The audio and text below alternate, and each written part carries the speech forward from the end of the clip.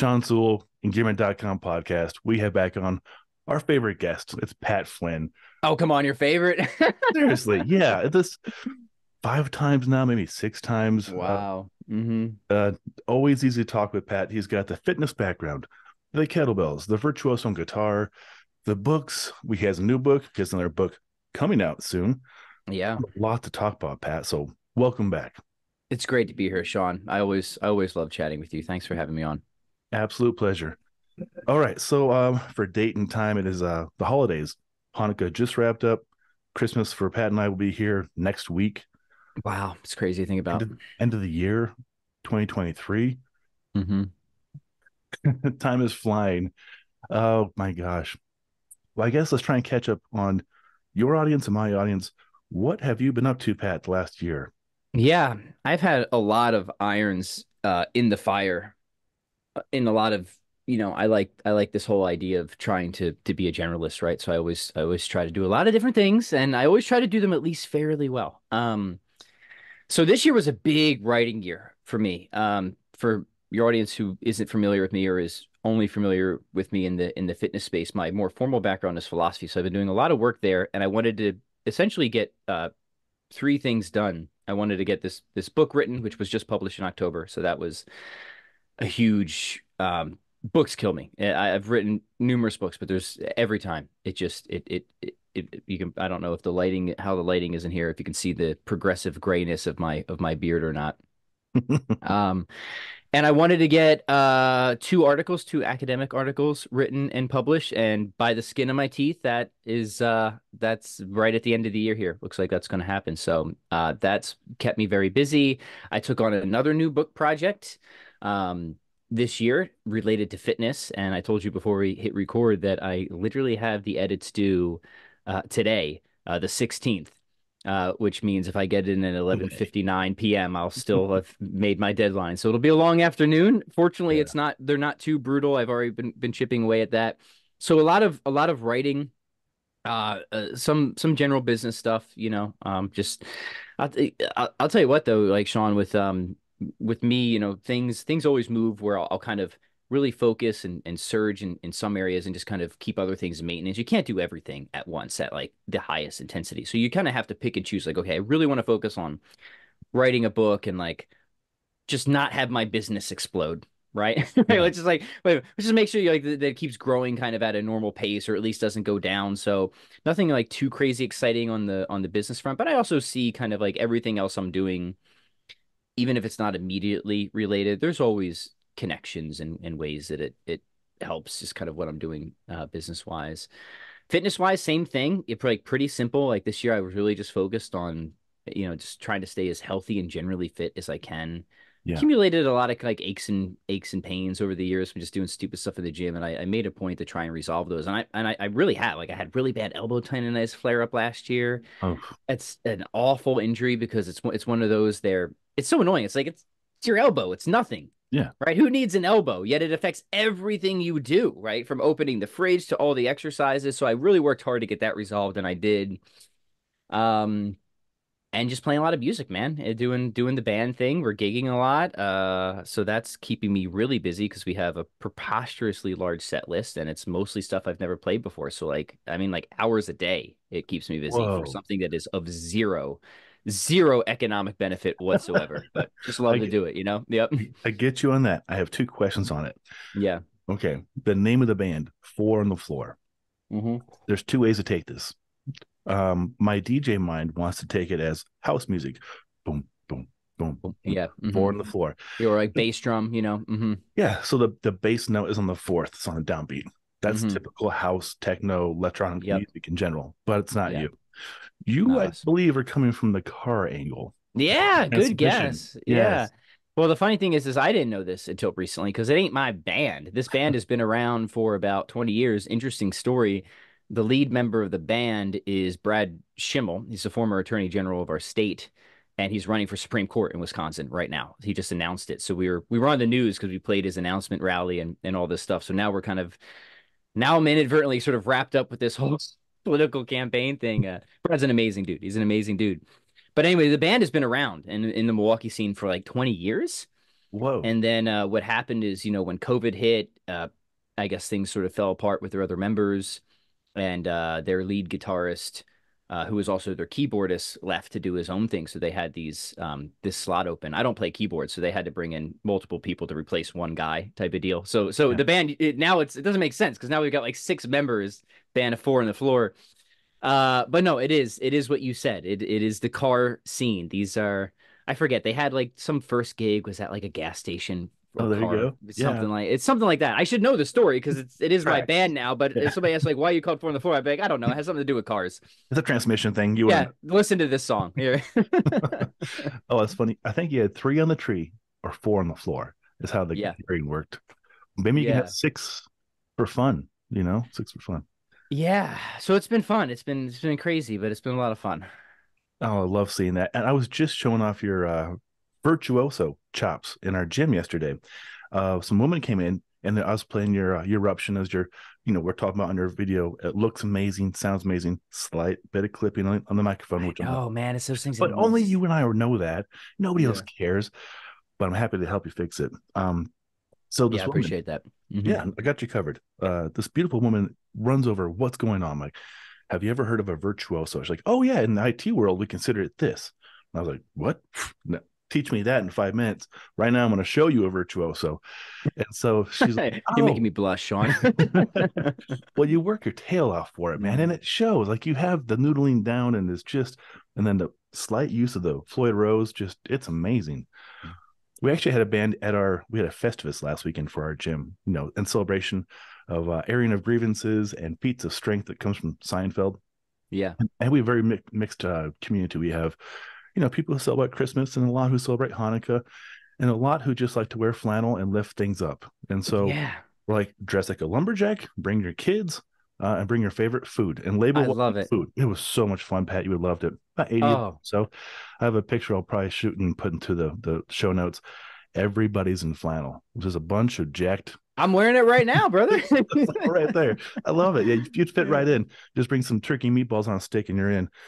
Yeah. And Well, it's funny, and this might be of interest to your listeners because you talk about that eruption video I posted. It's funny like how it will bring people out of because I just put it on Facebook. It's really just for my friends. I don't have a guitar channel or anything like that. Not really. And but if I did, I would like to. This is a project that will never happen anytime soon because I got so much else on my plate. Is I would love to do a guitar channel because there's a lot of stuff out there that's like, oh, here's how to play Eruption, and it's the tabs and this part, but there's nothing so far as I can tell, at least on YouTube, of how to practice Eruption or how to practice ooh, yeah, certain things. And that is a total like it's one thing to say, okay, those are the notes, right? yeah, But how do I get it under my fingers, right? And there's so much for me, and for the gentle listeners, stay tuned because this isn't going to stay on music. There's so much for me that I learned as an early musician of skill development that is applied across the board, right? That yeah, is applied to business, to fitness, to martial arts, because like how you tackle something difficult with a musical instrument, that approach it generalizes. So I think it would be cool if to start like a skill building channel, but kind of angle in, from that perspective. Because again, there's a million people on YouTube who are teaching you these songs. But so far as I've been able to tell, and I've done a lot of research, because I think with Eddie Van Halen, I'm a huge Van Halen fan. But for all my guitar life, I never really played Van Halen. It was yeah. just that you really got me was on the set, the Van Halen version. And the keyboardist is like, we should do Eruption. And I'm like, oh, heaven help me, right? Because like this is like the set list is already a nightmare for me. Yeah. It's like, we've got Van Halen, we've got Extreme, we've got AC/DC. It's like you guys have like three chords. I've got like 14 million notes, right? And five kids. And 5 And kids. I'm like, okay, I can do like something in the spirit of Eruption, right? Like, yeah, I kind of know a few licks growing up, this or that. And then the keyboardist is like, no, man, the purists are gonna get angry if you do that. I'm like, you like really? Like Yeah. really? Like you're gonna make me do this? So like the past year, man, I've like kind of obsessed over this thing. Where I'm like, all right, I'm gonna figure this damn thing. And honestly, like I've played a lot of hard stuff. This is the hardest thing. I've like there's something about what it is, Sean, for people who are music fans, I think they'll appreciate it. But if not, I think it's now the thing that makes Eddie so hard. This is an analogy I heard some from somewhere else, and I think it's absolutely right. Is that there's a lot of like stuff that I would play, it's like speed or progressive metal. It's very fast, it's very technical, but it's kind of predictable. It's Hmm. linear. There's a lot of patterns. So like once you kind of get the speed up, it's actually not as it's not as hard as it sometimes looks, right? Yeah. The thing with Eddie, as somebody described it, it's like Matt Damon in the Bourne movies driving around in the Mini Cooper, right? Mhm. It's just so chaotic. It's all over the place. He shifts gears crazily. The transitions you have to make, Yeah. the leaps, the swing, the dynamics, and you're not sure if it's going to land. Like you're nervous the entire time. Like, is this going to explode at any minute? Right? Yeah. That's what makes him so difficult, right? It's not that he plays absolutely faster than anybody. It's just that spontaneous, chaotic, chaotic control that he has. That's a And that's really something fun I learned. analogy. That's something I learned studying him. I'm like, this is like, because I was thinking, like, I've played faster stuff in this. Why is this so dang like hard, right? It's really, really hard. And it's something in that neighborhood, if it makes sense, right? Mm-hmm. That makes sense to me. That I Mm-hmm. love Jason Bourne movies, and I'm just imagining him driving sideways down steps. I'm like, Eddie Van Halen would do this. Yeah, it's like, how's he gonna stick this one? But then he Yeah. does, right? Yeah, that's a fantastic analogy. Oh, you're right. I enjoy playing very fast, very aggressive metal, Mm-hmm. but I can't touch 90% of what he does. It's just over my pay grade right now. But practice, you're really good at practicing. And back to finding a way to help people with that. Years ago, I created the Mountain Fitness School, and I went through a service called Teachable, which has the Yeah. alternative. Mm-hmm. Yeah. So Teachable was able to load up videos and have progressions like, okay, you can do the deadlift. Now let's try the start stop swing. Now let's try the two-handed swing. Now we can progress up. So maybe we could do like a run, and then okay, I can do a run, hammer on, and hammer offs, and now you can do a run through this, kind of thing. Might be an idea of how to build people up some confidence and give them the skills to approach to do some really fun music. Yeah, no. So, well, yeah, we can just take it from the music thing. The one, and I talk about this in my 2019 book, How to Be Better at Almost Everything. This is the method I use. I call it the three I's approach, right? Mm-hmm. And the three I's are um, isolation, integration, and improvisation. And so the idea there, and this is something I really learned first in music, right? This was just taught to me, and then I realized later on, like, oh wow, you can apply this to almost everything. So the idea is, okay, you're learning a skill, you're tackling something. We can start with music, but then we can show how it works to writing or fitness or whatever.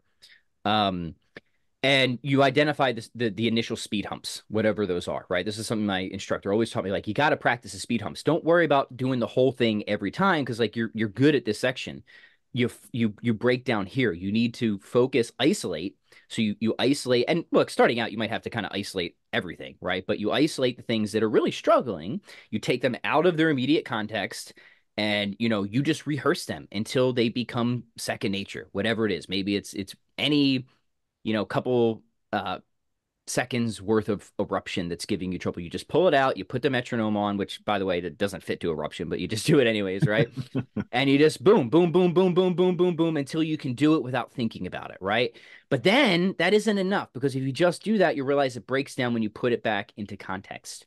And that's where it's integration. You got to make sure that it's fitting back into the wider project that you need it to fit into, right? It's one thing to just get like one passage under your fingers, but how do you get in? How do you get out? And so what you do then is you start to kind of widen it out. Okay, I need to make sure that I'm practicing the first couple notes going into it and the first couple notes getting out of it. That's really important, right? Transitions in everything, in exercise, in writing, how you transition in your writing or how you transition in your music are huge. People often, where people mess up a lot are in the transitions, right? I mean, think of the kettlebell swing. When do people usually round their back? When they're putting it down, right? Yeah. Yeah. Or when they're starting. It's the starting and the stopping, the getting in, getting out, where people are just for whatever reason prone to making those sorts of mistakes. So then you have to focus on the integration. How do I get it to fit back in, seamlessly? And for something like anything Eddie's doing, it's always insane because he's always just kind of switching techniques, and you got to dump from like one kind of crazy swing lick to a whammy bar thing and then a tremolo picking thing, and it's stupid. It's stupid. It's absolutely stupid.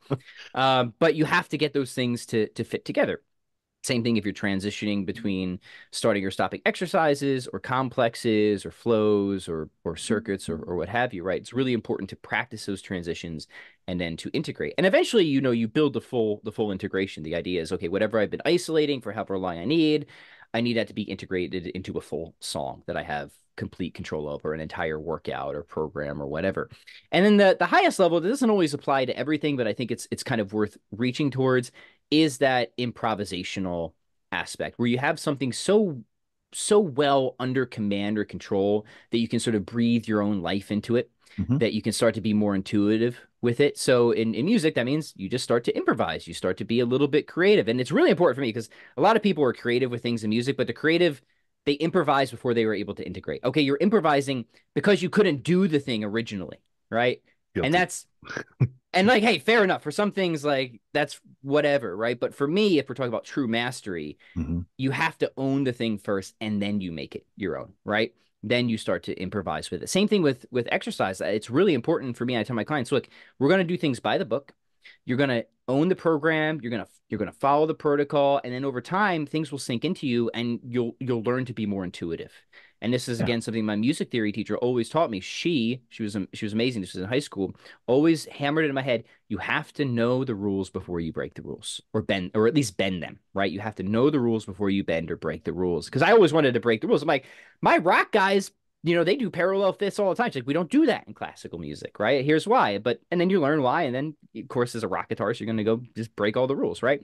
Um, so same thing with exercise. People want to be intuitive in their approach. I get it. There's something free about being intuitive, but if you don't have the chops and the command and the control and the knowledge of the basic principles and application, you're not going to be successfully intuitive. You're just going to wander in circles. So it's sort of intuitive programming would be kind of my parallel to improvisation for exercise, that once you have such a command of it, like you can kind of auto or self program, Hmm.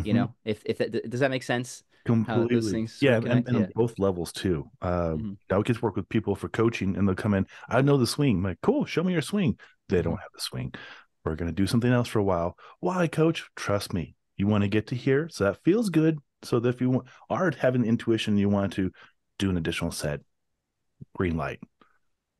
And that's so, like, it's so important to impress that upon people, and it's kind of annoying because nobody wants to hear like, oh, you kind of got to do the thing that sucks and you don't want to do to get the thing that's cool and that you do want to do. But it's true, right? Like, you can't play a really cool piece of music unless you sit there with the stupid metronome on and just do your extra. And it's boring. It's It is super boring. boring, right? Same thing with exercising and programming. Yeah, you just got to hammer that technique. You got to do a lot of that tedious grinding work. Same thing with writing.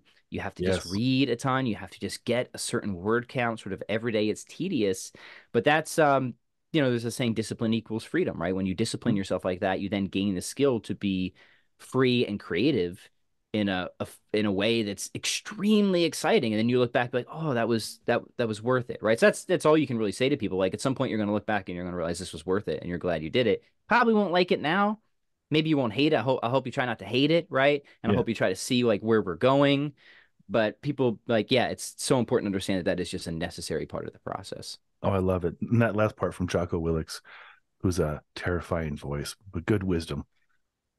It's But traditional. It's traditional wisdom that people yeah. have forgotten. It's Stoic wisdom. It's Christian wisdom, right? The idea has always been that, like, true freedom for a human being is flourishing. It's not being bound down by various restrictions or restraints or addictions or sins or whatever, and that you make the good life at first accessible by disciplining yourself and then effortless. That discipline equals freedom. It's a very traditional notion of freedom, and Jocko just sort of tapped into that and helped reintroduce modern culture to ancient wisdom in many Well, respects. Yeah.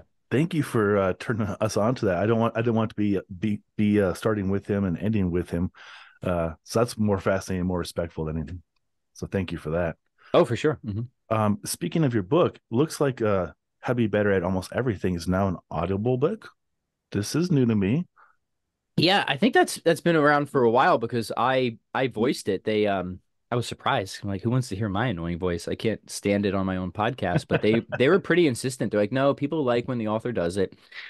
And that was crazy because they flew me out to a studio in Michigan, and I did, and they booked me for 3 days. But like, man, I don't like traveling, Sean. I didn't want to be there, so I did the entire thing in a single day. Just sat in that studio room for just all day long. I'm like, I am finishing this book, and people ask, well, how did your voice hold up? My voice wasn't the problem. I'm jabberjaw. I talk all the time. The thing that hurt the most were my eyes. because I Oh, had to look really? and read the iPad. Like my eyes just felt like they were gonna fall out of my head like Yeah. halfway through, and I'm like, I'm just gonna keep going. So, anyways, we got it done. So, yeah, that's been there for a while. I haven't listened to it. Um, I'll listen to it tomorrow. I had a fun thing with Audible. They canceled our account and I had to reactivate it. And I proved I'm a member. They gave me 15 credits. So I'm good on credits and it'll be the first book I get. And let then me know, man, because like I'm nervous. I know like some stuff I have to go back because talk about self-improvement, one of the most important aspects of self-improvement is review. You need a review process. If it's music, you need to record yeah. yourself, you need to listen back. If it's writing, you need to edit yourself, right? Like good Yes. writing is editing. If it's exercise, you need to track your workouts, see how you're doing. You need to film your technique. Like review Review. is the quickest way to get better at something, right? But there are some things I don't care about enough. And I know if I just like listen to myself recording that stupid book, I'll probably be like just annoyed. And it's not like I get a do-over at it, right? Yeah. So I just haven't listened to it. So I hope you don't hate it. Yeah. No, I'm sure it's gonna be fantastic. And I Hmm. definitely will purchase the best argument for God as well. Oh, cool. But about the review process, my selfish thing to do is if I've had a few drinks, I'm camping and I have service, I'll go onto our YouTube channel and I'll just watch some videos from 2 or 3 years ago. And I'm like, who is that jackass? The audio is horrible. The white balance is all off kilter. The framing's horrible. The information's good. I could have done this better. I could have done that better. Yep. And it's true. All the things I could do better. So then I go home and I figure out how to do them better and evolve and, hopefully offer a better service for people out there. Well, that's it, man. And yeah, I mean, you're a pro. Everything looks and sounds amazing with the way you do it. So I mean, it really Thank you. shows. But Appreciate review is painful. Like if we're being honest, it. It like is. you don't want to look at yourself. Like who annoys you in Oh, life more than yourself, right? I mean, especially doing something bad. I imagine that there's like two exceptions to that. Morgan Freeman's probably like, there's no way he listens back to himself and is like anything but very pleased, Yeah. right? But David Attenborough probably doesn't feel the yeah, same. who's the guy? British guy. Um, what movie was he in? He was in the one of the latest Fast and the Furious movies. Just has the most. Jason Statham. No, well, he's definitely one of them. There's no way that he listens back to himself and it's No, like, he has people yeah. listening for him. Yeah. Oh, Idris Elba. Oh, Idris Elba. Yeah. Super Yeah. handsome. Great Yeah. voice. But there's a reason that these people are actors and voice actors. But for the rest of us, nobody wants Us to review. plebeians. It's painful. Your voice, your writing, your music, your fitness, anything, review is painful. Why? Because when you take that perspective on yourself, you just notice the negatives, right? You We really do. do. We have an inherent negativity bias. This is just something that's wired into us, and that's a painful thing. But I'll tell you what, it's if there's anything that is legitimately a shortcut to getting better, it is review because you will just immediately be so focused on why am I saying every other sentence or right every other sentence? Like why am I making those faces when I'm playing Yeah. guitar or when I'm swinging a kettlebell, right? Or why did back look like Quasimodo when I'm squat? Like it just and it Oh, yeah. sticks in your brain. But I'll tell you what, because it annoys you that you will then go and fix it quickly. 100%. Whereas if you don't do that, you'll be unaware of it, and you'll waste. I don't know, years maybe just ingraining these bad habits. So as painful as review is, if there's one thing I could offer to anybody, it's just have a process of self-review for anything you want to get better at, whatever it is. It's absolutely indispensable. Amen to that. That is fact. Yeah, I'll sometimes see pictures of myself and I'm like, who's that jackass with bad posture and like no hair back here? I'm like, oh, that's me. You look great, man. I love the touch of gray. Oh, thanks. It's a good I'm look. earning Yeah, for it. sure. Yeah, I'm 40. getting there. I'm getting there. You, My wife was pointing out some of my gray hairs, and she's a fan of gray, so I'm not like shy about it. I'm kind of hoping it yeah, you, progresses. Yeah, you earn it for sure. I was taking yeah. my brother-in-law for his 40th birthday last night and he's got a lot of gray. He also has 4 daughters. Well, you have 5 kids, you understand. Yep. And yeah, but I feel like it just came in all of a sudden gray. I'm hoping it stays like this for a while because it's kind of a fun look. And I turned 45 day after Christmas, so I'll stick with it. Oh, yeah, nice, dude. You could be on a product box for sure. There you go. Just for men. Touch of gray, 45-year-old right? version. Yeah. Yeah. Something cheesy like that. Yeah. Well, I appreciate the compliment. I was with Brett Jones actually at the most recent Strong First event and some other colleagues around your age, my age. And somebody took a picture and we're looking at it and we're like, who are those people?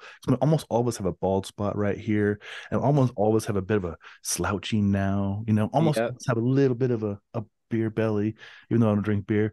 And we're all Yeah. like, man, is this midlife? Well, at least we're strong and fun and happy.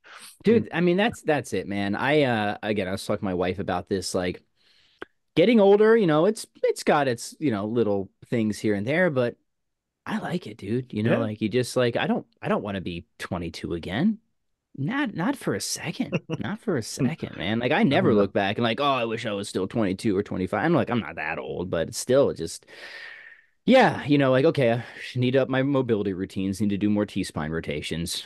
I yeah, do. sure. But okay, fair enough, Yeah. Doing pretty Onward. good. All Onward, optimistic. Yeah, for sure, right. yeah. And you just also just don't care.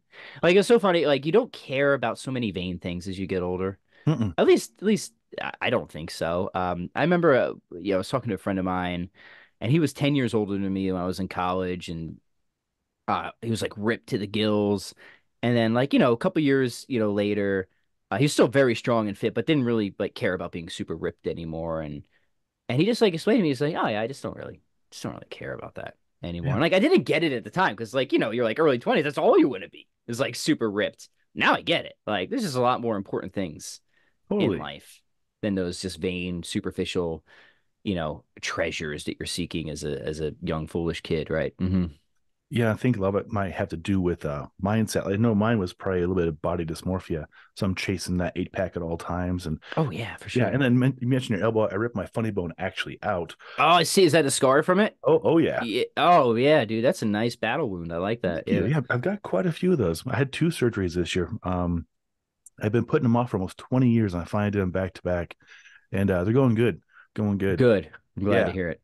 Well, basically, I had arthritis in both my big toe joints, so they would not move. And so to move, Ooh. I had to distract the toe and then move it every morning just to get my shoes on. Wow. That's Yeah, wild. pretty Yeah. That's a hardcore, neat trick you could, yeah, right? show people. Yeah. Like first thing in the morning, brush teeth, break toes, kind of thing. And after 19 years of doing that, I actually broke my foot, like broke my foot in March, kicking my wooden table. No reason, no good reason.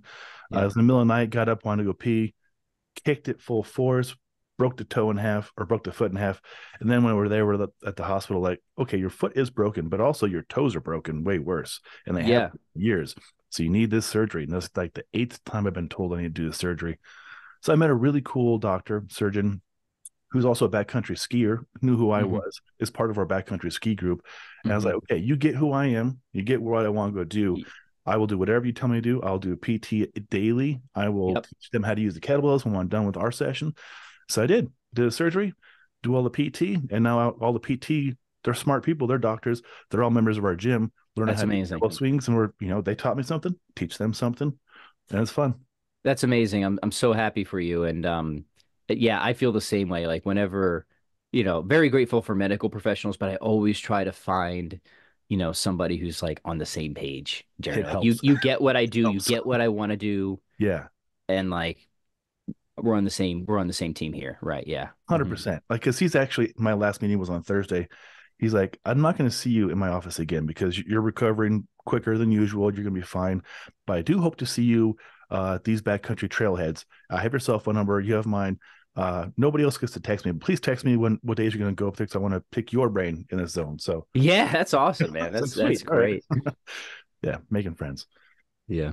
Good stuff. But yeah, getting older, things just hurt. That's how it goes. But and I'm also that back to that picture where I was kind of feeling bad about myself and the hmm gray hair, and Brett Jones was like, "You even have hair," giving me a hard time. But then look at that picture. Who's in that room with us? It's Pavel, and there's Brett Jones and Sven Rager and our friend Jeff Newport. Like these are our heroes. Pretty sweet. Like so, like Pretty sweet. reframe. Just get to be in the room with these people and work with them. So Yeah. Yeah, it's amazing how quickly you can take stuff like that for granted. So Jeff was there. That's great. I oh, he haven't was. seen Jeff. Yeah, we shared a brief message back and forth the other day online, but that's very cool. I wish I was there, man. That Why sounds like weren't a you great there? time. You would have had a Yeah, I great don't. time. So Yeah.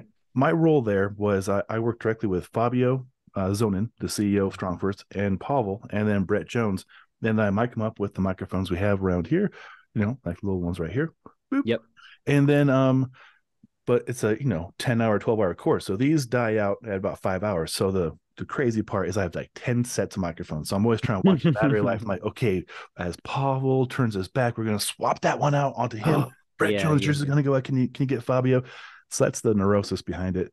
Then I have Hey man, but that makes for an efficient product for sure. Yeah. oh yeah, like it's they record it on the spot, and you got all these masters giving incredible wisdom and a lot of learning opportunities going on. You have all your colleagues, and you got Jeff there. You got people that you know a lot of people there. Everybody's hanging out, notebooks, taking notes frantically, just drinking from a fire hose. It was a lot of fun. A lot of fun. What was this event? This event was well, I guess Paula's new book, Acts. Oh yeah, okay. So it was based around that. Yeah, my buddy Jim Madden, who I podcast with frequently on my philosophy channel, he's doing that program right now, and There you he's go. loving it. He's absolutely loving it. He actually wants to come on my fitness show and discuss it. So we'll probably be doing an episode Oh, on that that somewhat I soon. can Yeah. speak to that too. I'm doing it as well. I was just Nice. finishing up Doc Cartle's book, which is up there as well. Hmm. And Doc Cartle is the leader for the barbell certifications for Strong First. Real Yeah. strong guy. Jim, yeah, your friend Jim probably has some insights into this. Basically, I don't want to ruin it for you, but it's real basic hand-to-hand swings, Yep. 4 reps on the minute. It's fun. It's a lot of fun. Yeah, he's loving it. Quick story about him. If people don't know my buddy Jim, it's a funny story because we got connected in the philosophy world. He focuses on like philosophy of mind. I was doing some research, so I just got connected with him and we started just becoming friends, having lots of conversation. And then I found out he's into the kettlebell thing too. And not only that, he was into it even before I was. He's like an OG, man. He was like early 2000s Ooh, and he's one of those guys. He played football in college and then kind of just pursued the life of academia and gained a whole bunch of weight. And then Pavel and Pavel's programs helped him lose 100 pounds. And he's since gone on to win worlds in jiu-jitsu, masters oh, division, and just he's killing it now. And he's still to this day just working the Pavel programs and just yeah, being hench and totally badass. Yeah. that's incredible. Hats off to him from me.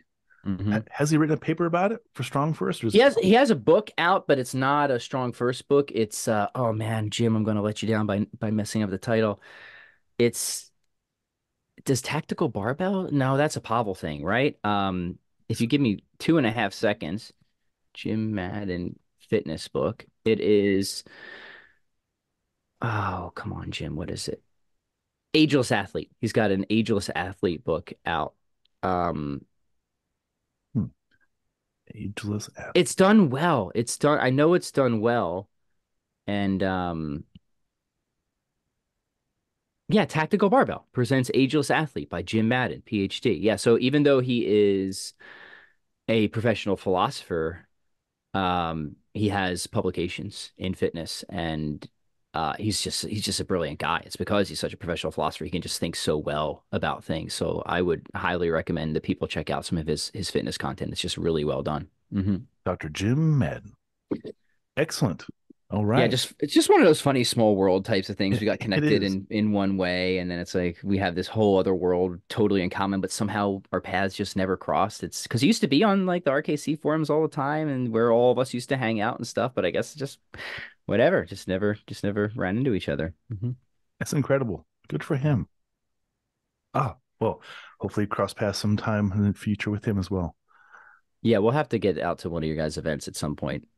We have a couple coming up. We have the Strong First body weight with Karen Smith, Oh yeah, May, and then we booked Top Off Flexibility, Flexible Steel. We have that in July. with Engum, is he still doing that? He is, but my buddy Matthew Flaherty is going to lead this one. Okay, yeah, I have not. I have just haven't kept up with all that stuff, but that would be amazing. That would be Extra carrot awesome. in the cake. My wife and I are building a house right by the airport. Gets done in March. We're building it with a studio in the basement, of course, with guitar amps, and we have a full-on guest bedroom. We'd love to have you if you need a place to stay for. Don't tempt me too much, man. I might be knocking on your door very soon. You'll be Yeah, welcome to sounds anytime. great. Yeah. What And else have you been up to, man? What have you been working on? You've been asking me a bunch of questions. I'm curious to hear what your projects have been. well, getting work with Pavel a few times a year now has been really cool. I remember the last time we talked, I was like, what do I do? How do I approach this? And basically, like you said, just show up, be prepared, practice as much things as possible because things will always break, right? Yeah. And then, Anyway, something go wrong, it will. Right. oh yeah, for sure. And when it does, do not freak out. Hmm. Calm is Play contagious. it cool. Yes, Play it play it cool. cool. Nobody Yeah. knows the internet went out. We lost 4 minutes of the Zoom for the whole world. Just play Yeah. it cool back Dude, then. again, that's something that I learned early on. Like every gig, we play a lot of gigs. Every gig, something goes wrong. It has Something like the to. keyboards like can't get on the internet, get us patches or something, which are, Hmm. really important for a song or something goes wrong. Somebody forgot a cable that we need or something, right? Power Yeah. cable comes out of the wall.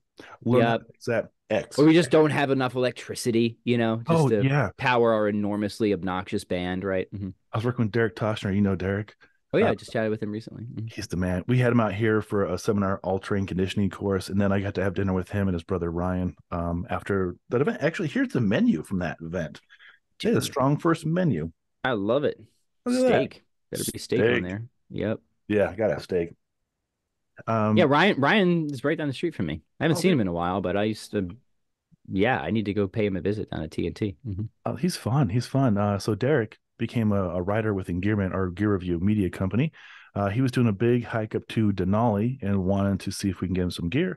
So we got him outfitted head to toe, thermarest, outdoor research, GoPro, some other stuff. And he went up to Denali, used it, did reviews in the backyard of his place up there in Dude, Scotland. I need to give you guys a plug because he came on my podcast not recently and just told that entire crazy story What?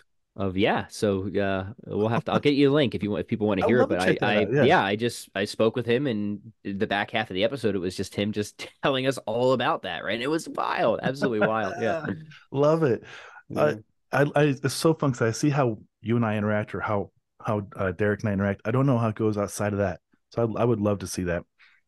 It's honestly, Pat, it's my favorite thing is watching the writers get the gear in, go use it in the activities, and then what I try and do is I try and build up their brand, their portfolio. I'm like, okay, I asked for this sleeping bag for you this time. Here's the contact. So next mission, like some of my guys are going down to the third highest mountain in Mexico. It's actually a volcano, a stratovolcano. Mm, And I was like, guys, you know how to write an email? Just run it past me the first time. The rest of the time, I trust you. Just go do it. And they went and pitched their own companies, and most of them they landed. So now they have some Loa extreme hiking boots, some Jobo glacier glasses, and thermarest sleeping bags. They have 20-degree sleeping bags. Like they got all the stuff, yeah. and all it is them having the confidence to reach out to the company, us having the relationship with them already to trust us, hmm and doing it for 10 years, and then give them a GoPro or their cell phone and go shoot the footage. Everybody's happy. The companies are happy. The stuff's getting used by cool people. I'm happy to see my friends go do the thing. And then the PR companies are like, look, we got this in the hands of people who are using it, not just journalists hanging out in the middle of New York City. Right. Yeah. Right. Yeah. Yeah. Yeah. That's a great point. And there's another good general point there. It's like, man, if people would just learn to ask more, you might get a Just lot ask. more. It may say no, People, but be okay yeah, with you it. might say no, but like, man, if there's one other lesson that I've learned through these many years of trying different things, it's just like if you just got to keep asking, right? Like success is it's not entirely a numbers game, but it's predominantly a numbers game, Hmm. right? It's just like, look, if you only step up the bat once, what's your chances? Not Yeah. high, of ever hitting a home run, not high, right? But if you're constantly getting up there swinging, yes, you're going to have a lot of misses, no Hmm. doubt. As you get better and you review and you refine, you'll have fewer and fewer misses. And you'll have a lot of singles, maybe some doubles. You'll get out a bunch. But yeah, every once in a while you might hit that home run or even grand slam. But you just have to keep getting after it. Keep asking. I mean, the first book deal I got was with Wiley, which is good publisher, and I got it very young. But I was just like I wasn't incredibly smart. I don't think I had a good hook, but I was just damn stubborn and persistent, right? Just like, and I've always been pretty good at just taking it on the chin and taking the rejections and be like, oh, okay, all right, fine. You lost, loser. Next one.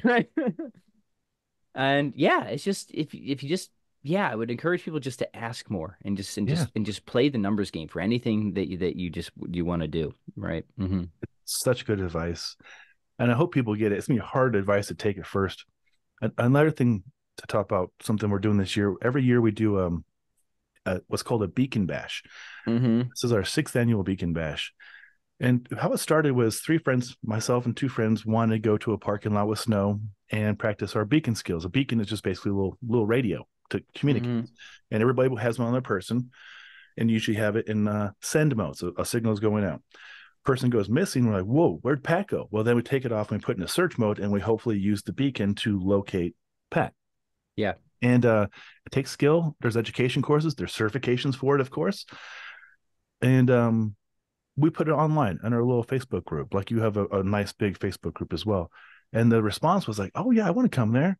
And next thing you know, we had 120 people in just parking lot full of snow. We got shut down. The county people come by, like, do you have a permit? I'm like, no. What do we do? And he was super cool. He's like, well, they call Winter Park. And Winter Park is a ski resort here in Colorado, and it's not terribly far away from where we were. He calls them up and they're like, oh, yeah, we're not open yet. They can have the parking lot. And as long as they use the restrooms and not go to restroom outside the restrooms, we're good. And so they give us a parking lot, and then the search and rescue team shows up, and then the dog rescue team shows up, and then Beacon Park people show up, and it turned into an event, right? And every year it keeps getting bigger and bigger. This year we started as a 501c3 nonprofit Mm-hmm. because every year I'm spending like $2,000 to Oh try yeah. and raise $2,000 for the nonprofits. Right. Like, that's not making any sense. So yeah, Hmm.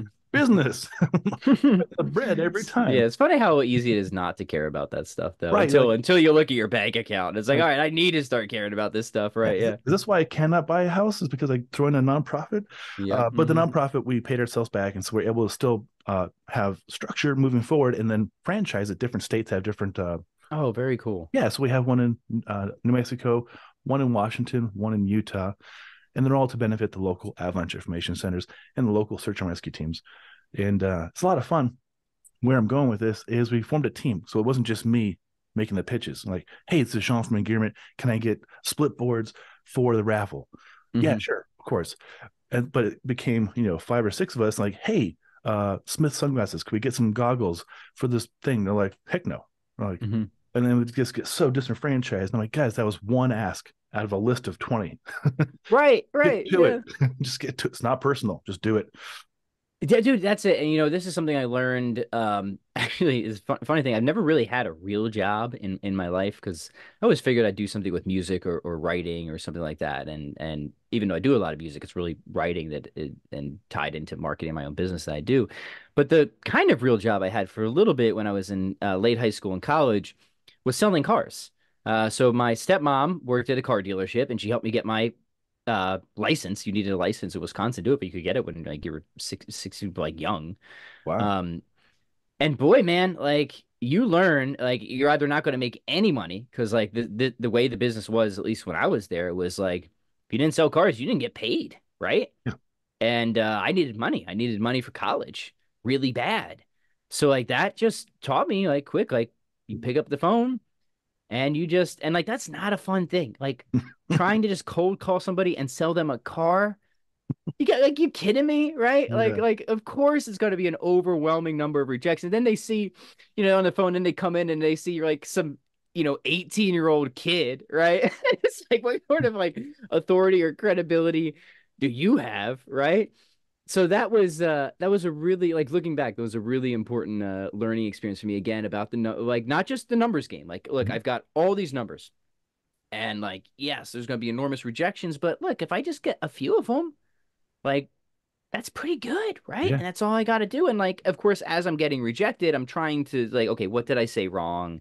How should I have approached that better? And sometimes there's nothing you can do. Like this person just wasn't going to buy a car that. But there's other times when it's like, no, I really could have closed that deal, right? Mhm. But I blew it because of X, Y was whatever it was, right? So you refine as you go. So that'd be my other advice to people: go work in a car dealership for about 6 months, and like you will never be shy about rejection ever again, right? Nope. Yeah, just go get it out of your system, something like that, right? Hmm. That's really good advice. The board of people we have, or the chair people of the board, one of them is an insurance salesman, and that's what he does, cold calls. He had no Hmm. problem with the nose. He's like, Yep, whatever. yep, done. Not personal. Yeah, not That's personal. it. Yeah, but for most people, like if it's exposure therapy, right? Like you need to be exposed to rejections to become like desensitized to it, That's a and then good like point. yeah, and if you're not, then it's just like this is what inhibits so many people. It's just that fear of rejection. I get it. I had it, and in some ways I still have it, but I've become so desensitized through it throughout the years of just everything I've done selling online, offline, all that sort of stuff, pitching ideas and books and whatnot. Makes Um, sense. hmm Well, I have a question on that, and this was actually something I wanted to talk about going into this. Yeah. How do you handle online negative comments or interactions? Either in your Facebook forum or on YouTube or other places you may be. Yeah, that's a really good question. Fortunately, these days it's kind of odd. I get far fewer of those sorts of comments these days than I did 10, 12 years ago. I remember like 10, 12 years ago online, man, I don't know if it's the nature of the algorithm of just better sifting people to relevant places or what, but I remember my YouTube channel used to be flooded with hate. Just, I mean, Right. just flooded with hate. Just like constant trolls and stuff like that. And of course, being much younger, I would just act foolishly and like get into it with people. But you learn things over the years, again, of not Yeah. wanting to go back to like, your early 20s and this or that. It's So what do I do now to keep a healthy and positive environment? This is something I've put a good amount of thought in over the years if I've tried to form, what Dan John calls intentional community. One is expectations from the start about everything. I mean, this goes across the board for life, but you have to be setting the tone and expectations from the top. So if you go to my Facebook group, my Strong on Facebook group, there's like a huge list of expectations. Mhm. What is this group about? What do we talk about? What do we not talk about? Right? You have political opinions? Great. Keep them out of here. Isn't what it's for. Oh, but politics is important. Great. Don't care. Keep Out it of out of here. here or you're gone. Right? Great. Like, because we are together and helping each other in this. That's what this group is for. Right? Feedback is, appreciated, but like your tone will be monitored, right? If you're a jerk, if you're crass, if you're crude, if you're vulgar, you're out. Like we just have policies of standard right from the beginning. And I've realized that just having those terms of agreement, if you will, right from the start, I have them everywhere. I have them when you join my email list, what you can expect from me, what I expect from you.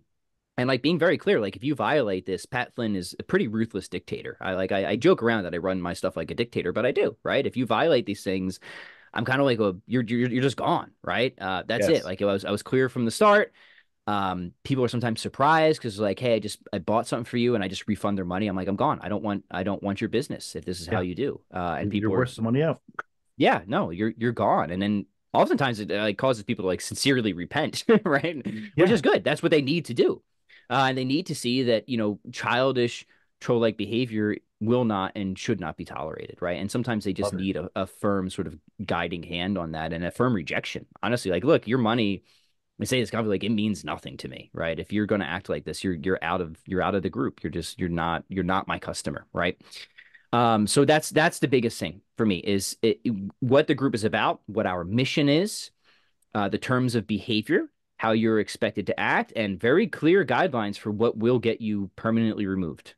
And then, just leading from the top, like how you speak, how you act, I find is extremely important. If you're putting out content where you are attacking people and you're tribalistic and you're denigrating and you're insulting, that just attracts all that stuff right Yes. back, right? But if you're Yes. somebody who's, trying to be fair, trying to be balanced, you can criticize, of course, but always, doing it with a spirit of charity and like really trying to get at the truth of things that even if people disagree with you, this is especially true for my philosophy channel, because what do philosophers do? They disagree with people. That's all they do, right? So, Yeah. like, constantly offering criticism and disagreements, but it's a spirit in which it's offered that it invites a dialogue that is very rare online, which is one where, okay, we disagree, but we're really trying to understand each other and move. And I love that. That's the sort of thing that channel is really for.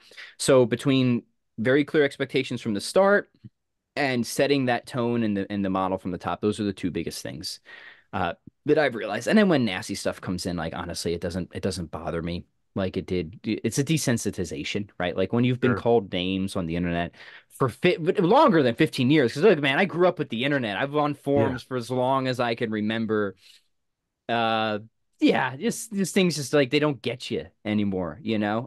But you either become more confident in yourself or you just realize like it's just so ridiculous and stupid. It's not worth paying attention to. That's good insight. Like you, well, we do have our standards on our Hmm. Facebook group for backcountry snowboarding and skiing, and then in YouTube. Um, yeah, I'm trying to think. There's this newer technique with YouTube where you can block a person from their comments and they don't know it, so they think they're engaging, and nobody They're sees just them. talking to the air, but they don't know. Yeah, I don't know what the term is called, but it's pretty cool. That's interesting, Yeah, right? So so they're just, huffing steam over there and they're feeling nobody's validated, and oh yeah, I got them good. You got no one. so You're just funny, yeah. wasting your time. Hmm. So before I do that to them, I have a one chance, not three chance, a one chance, and I reply to them like, uh, "We're not a good fit for each other. I'm gonna go ahead and block you. Bye." I'm a one chance dude too. Yeah, Why? We're actually the same way with our children. Not that I block or ban my children, but we don't do strikes or yeah, warnings. It's like, no, we've been clear with you guys, yeah. right? And You if you know what's good. violate it, like you get the punishment. That's it. Like we're not, Mhm. oh no, better not do that. Because why? Because children love to push the limits, right? And if they know they have three warnings or strikes, how far do you think they're gonna go? They're gonna use them all up. Of They're gonna course go they for will. the I fourth. always did, right? So yeah, we don't do strikes or warnings, like, but we're very clear with our kids what is expected, why it's expected. I think we have, very good communication. They do understand it, and that's it. Yeah. You do the thing, you serve the time, so to speak, right? Hmm. I was just thinking about that. Isn't that from like Heat, the movie Heat? Maybe, I'm not Don't sure. don't do the crime if you can't do the time. Yeah, the famous line, right? Yeah, for sure. Right. Yeah. That's so true. I'm glad we're on the same page. I'm like, my asshole for like just one and done. But no, I feel better about it. I'm like, okay, it's off my conscience. And it's off Yeah, there, hopefully. because other people see that, right? And they're like, "Oh, this dude's serious. Yeah, we're here I to better help. I We're better here. like think before I open my mouth." Yeah, Right? And that helps to create a far, far better culture, right? totally. I'd rather have whatever 10,000 awesome engaged people who understand what we're doing and have each other's back over a million people just coming in, just Fighting, trolling, right? do that. 100%. Yeah, 100% any quality over day. Hmm. quantity for sure. Hmm. Hmm. Oh, that's very helpful. I did get in one argument this week, and I've not done this before, and it was really awkward. In our backcountry ski and snowboard group, a woman moved from Germany, and she moved to Colorado, and she said, "Hey, I'm Elga from Germany. I don't have the education yet, eager to get it, the equipment yet, eager to get it or borrow it. Would anybody feel safe taking me to a safe backcountry spot or in the resort?" Very tricky question because the right answer is like, can you come to kettlebell certification and not know anything about it? Sure, we can teach you things, but then afterwards you can do them better. I don't want to gatekeep from that, but you won't know what you don't know until you get there. Yeah. Right. But a lot of people jump on it. You don't belong here. You need the education and the gear. I was like, she's open to doing that. She's also open to going into a resort, and you can have uphill access in a resort. That's something you can do safely. And so she was happy with my answer. And then a respected person who has books written on backcountry travel in the area, called me. I said, "There's no such thing as safe, Sean." I was like, "What are we talking about? Semantics here? Like, you're an author, you're very intelligent. Like, did I misuse the word safe?" And so I gave my definition of safe, going off of measurable things like slope angle, the forecast from the avalanche forecast, time, weather, going to the places. In the Hmm. summertime, so I know the terrain, what to expect. He's like, "Yeah, that's all. Those are all feelings." And I was like, "Those were all actual things, though." And so he starts to escalate it. And I'm like, "I think we're on Feelings. the same They page." seem objectively measurable. I don't know much about that, but they seem Yeah, I yeah. could tell you what the angle of the slope is and how much snow is on it. These are like really measurable, right? Right. That's independent about how I feel about it. I Yeah, like it. yeah. I think I like it. You're like, "It's safe. Yeah, I go do it." So this goes on for 24 hours, and I kindly talked him down. He's also a very big, person in his community. Yeah. And finally, I was like, "I'm going to end this debate until we meet in person and talk about it." And then I was really heated, and I had a few drinks. I direct messaged him and I said, "Hey, you've wasted 24 of my hours of this soul sucking, um, what's the word I'm looking for? Splitting of hairs. Uh, Yes. Either get with the program or get out of here." Yeah, good for you, man. Yeah, fortunately I haven't had an issue like that in a long time. I used to have them all the time. I All bet. the time. I bet. I think I'm so much better about it now because I'm like on the other side of things. Like I was that guy who was always fighting with people on the internet, Yeah. man, for so many years. And like now I'm just so over it. I'm so over it. And what I found is like if something starts to get like that and it's a person that I know and like I can see like okay this might start to strain the relationship like it just like online is the worst place Yeah. for it like get on the phone or see each other in person because like when you just change the format it's so different, right? It's Hmm. just so different than when you're just like, on a Facebook thread, right? Yeah. Where so much could be missed or misinterpreted, and it's so easy to just to say things that you wouldn't normally say to somebody's face. So my policy now is like, yeah, fortunately I haven't had to deal with this in a long time, but it's like, look, if we want to disagree, and I really, don't want this to like sour the relationship, especially if it's on something important, like we're gonna at least get on the phone, right? Mhm. Or preferably even just meet up in person or something like that. That's a really good angle to approach it from. Because I probably will see this person on the skin track or in the back country, and no hate, just don't like the way he talks. Yeah, like, and other times it's just like, yeah, that's just it, and Mhm. it's just got to move on, right? Totally. Oh, good stuff. Oh, so you are upgrading your process of video and audio production. What's this all about? What do you want to accomplish with it? Yeah, trying to, man. So I like exciting goals. Yeah, And yeah. I guess it would be good for me to state it now because it's all about sort of skin in the game. So like, yeah, last year I had the goal of the books and the articles um and I've had business goals for many years and very thankfully done well with it. Like, direct response email marketing, that's what I do, right? Wife's home, we homeschool the 5 kids. But the one thing I've never really cracked the code of because I've never really even tried is social media, right? For better or worse, like social media has just sort of um in some senses kind of just automatically taken off for me, but then things change and then like I just don't care anymore and this or that. So um and my wife, God love her, she's so patient with me, Sean. She's so patient.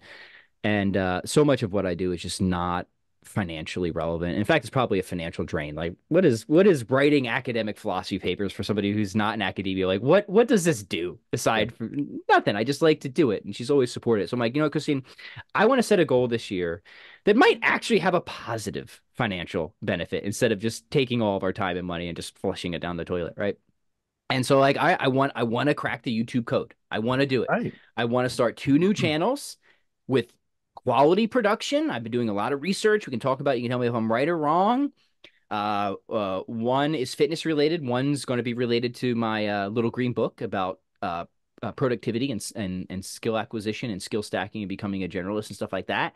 And Ooh. between those 2 channels, I want to get that stupid. What is it that YouTube does? The goal is that plaque. Didn't they say like a Oh silver yeah, yeah, the plaque or plaque. something? Yeah, I think Yeah, that's the 100,000 or that's the 1 million. target. That's the target. Okay.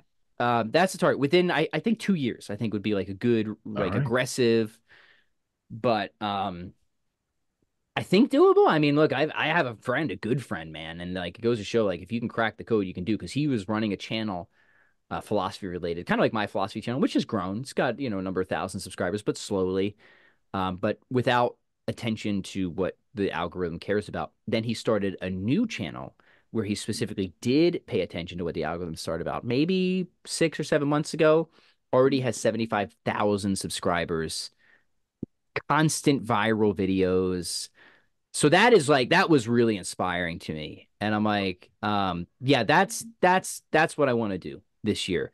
And so that relates to the production thing, because one of the things that I've realized is if you want to make YouTube happy, you got to care about how things look, how things are edited, how things are essentially all the stuff I've never been doing. I've always been an impromptu, crappy camera, Throw it up there. not great mic. And like people who like my content, who do my content say it's amazing content. But the thing is, my content doesn't get, I don't think it gets really promoted or featured because I'm not hitting or checking certain boxes Hmm. that YouTube cares about. So my goal this year now is to get those boxes checked and to take it a lot more seriously. I don't know if I'll hit it, but I know I'm going to try really hard. That is fantastic. I would love to know what he did for Channel 2 to grow that dramatically. And Oh, how, dude, I'll give you a channel. I'll give him a plug. His name is he's I was on his other he was on my podcast too. His name is Parker Case. And his channel, his new channel, um, he's a great guy. He's a great guy. And it also helps because he's got this really cool handlebar mustache. His new channel is called Park Notes. Park Note, like Spark Notes, but Park Notes. And he's his original channel was like, like my philosophy channel, like deeper dive philosophy stuff. And it's a pretty niche type of thing. I get that. And his new one is just it's what a lot of channels do and they get a lot of attention. It's like, helping people to learn and study better, like much more kind of It's not like super deep technical philosophy. It's much more just practical how to, here's how to get more out of your reading and study sessions with commonplace books or journaling, like really kind of basic stuff, but he does a really good job with it. Hmm.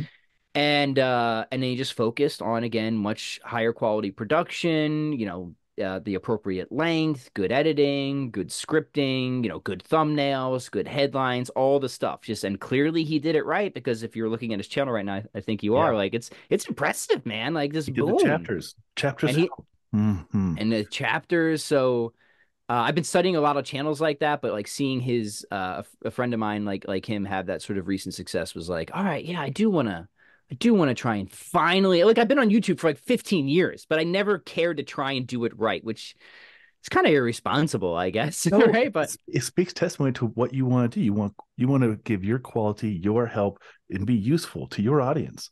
yeah. And you're really good at that. You're the best at that. Well, thank you. And it's not like my channels have been like, I got a good number of subscribers and I have a few views that are like, I don't know, I have one, but of course it's all my stupid videos that are like almost, like, I have one video, it's almost close to 1 million views or something. And it's just so dumb. It's like, why did that one take off? Like, I I want don't. to delete it. And I I have like feel you. one goblet squat video that like did really well, but I'm like super young and it's not that great. It's like, man, that one has to have all these hundreds of thousands of views. And why? I mean, it's good. Why?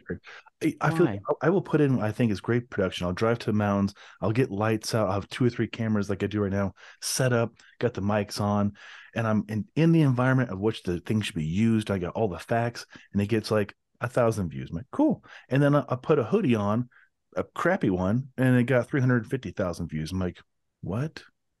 Dude, yeah, I know. So, there's things that you can analyze, and that's what I've been doing, and things that I think help your chances. But at the end of the day, I don't, there's obviously no guarantees. But Mm-hmm. this is good, man. You just committed me. This is something I shared with my wife, but I haven't made a public commitment yet. So here I am. All right, people can look, a year or two from now and see if I did it or not, and maybe I will. Look, I set a lot of goals.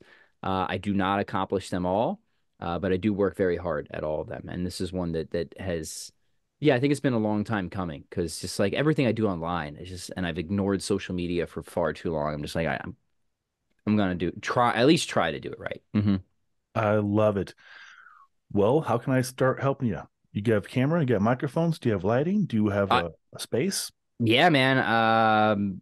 You wanna talk about that now? Is there anything else you want to do for your audience before I bore you with I'm all those questions? no, Yeah. no. This excites me. I've helped set up a few different of our writers' YouTube stations. Like I've given them cameras with microphones, whether it's wireless or whether it's on top of the. I don't have them here, of course. On top of the camera microphone, which might be good for you Yeah. because you're in kind of a static room. You're not dealing with a lot of noise. Maybe the HVAC kicks on here or there, but you're probably fairly well insulated in there. Yeah. Well, how about this? How about if there's anything else you want to chat for your audience, be happy to do it. Otherwise, I will just give you a tour of my equipment in my house and you can Yeah, tell me you let's can do tell it. me everything that you think, right? Yeah. Yeah, let's do it. I got a notebook right here. See what we can fix.